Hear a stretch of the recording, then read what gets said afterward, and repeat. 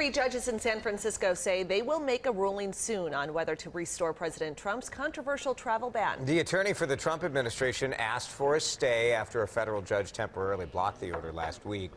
His position is that the president acted within his power after determining there was a real risk from the 7 countries, mostly Muslim.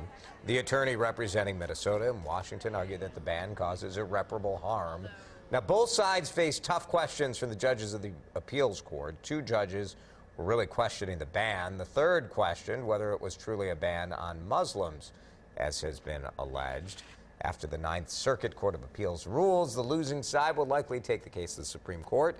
And if it ends with a 4-4 tie there, the Court of Appeals ruling will stand. There's a new sheriff in town, a phrase that sums up President Trump's meeting with sheriffs from around the country yesterday. We're going to be very tough on crime.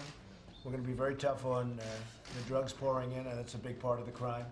We're going to be very strong at the border. We have no choice. And we're going to be building a wall. We're starting very soon. General Kelly will be working with a lot of you.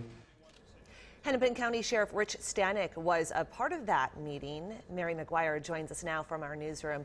Mary, coming out of that meeting, Sheriff Stanek had some high praise for our president. He certainly did. Stanek told the Star Tribune that he was proud to be there at that White House meeting, saying, with Trump, it was what he can do for us. He said he had our back and he will work with us. Stanek was joined by a small group of other sheriffs from across the country at the White House yesterday morning. This meeting comes a week after Stanek announced the No Overdose campaign in Hennepin County, targeted at reducing the number of overdose deaths. 144 people died last year in Hennepin County as a result of opioid overdose, which is 31% increase from last year. We need help. 80+% of those drugs come from south of the border. You have a big problem with the refugees pouring in, don't you? Yes, we do, sir. And all we're asking is what you're doing, which is let the courts decide, do what we've been doing. The rule of law is strong, and the proper vetting of individuals is really important to us. Well, you know, the vetting is much, much tougher now, and we need this court case. It would be very helpful to keeping the wrong people out of our country. You understand that better than anybody. I do, sir. I think we're going to have some good results. Now, you heard the issue of Somali refugees also come up. Following that meeting, Stanek was on Fox News last night speaking with Sean Hannity, and we'll have part of that conversation coming up in our next half hour.